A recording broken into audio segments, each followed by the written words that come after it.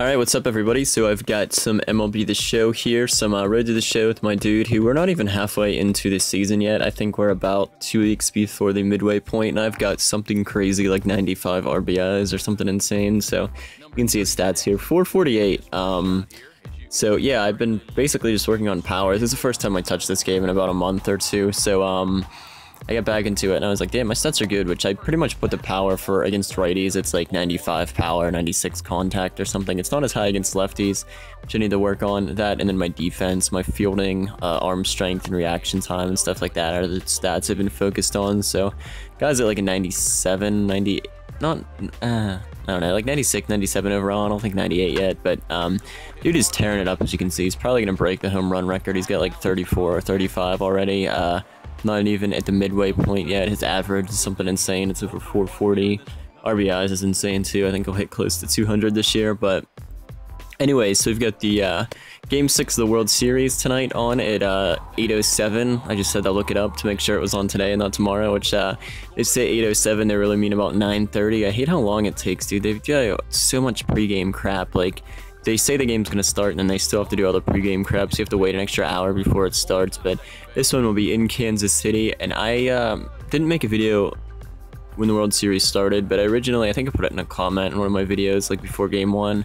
I had the Royals winning it in 7, and a lot of good matchups so far. Bumgarner is pitching insane for the 2 games he pitched. He pitched the complete game shutout in Game 5 to give the Giants a 3-2 games lead in the World Series to help them try to close it out tonight. But the reason they won't close it out is because Jake Peavy is pitching, who I don't know why they would let him pitch, but I don't find him good at all. I think the rookie Ventura is going to get the best of him for the Royals. I think it's going to be a high-scoring game tonight. I like San Francisco has better contact hitters, but I like the Royals for everything else. For power, their defense is insane.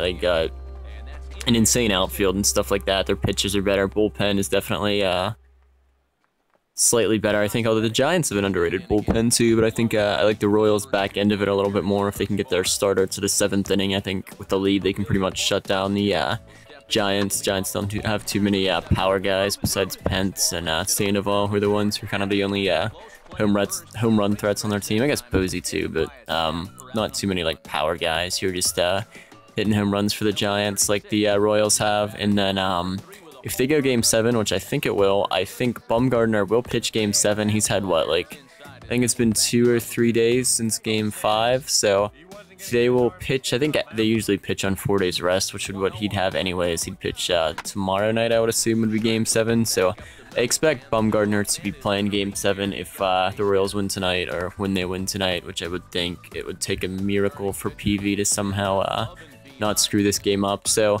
I don't know, like I said, I thought the Royals in 7, but I'm thinking if Bumgarner pitches Game 7, the Giants have a really legit shot at winning it and then becoming a dynasty. But I'm going to stick with the Royals in 7. What's everybody else's thoughts? And then I am pumped up to watch the game tonight, so leave it in the comments who do you think will win, if Giants will close it out tonight, or if it'll go 7, and which team will win it in the 7th game. Thanks for watching.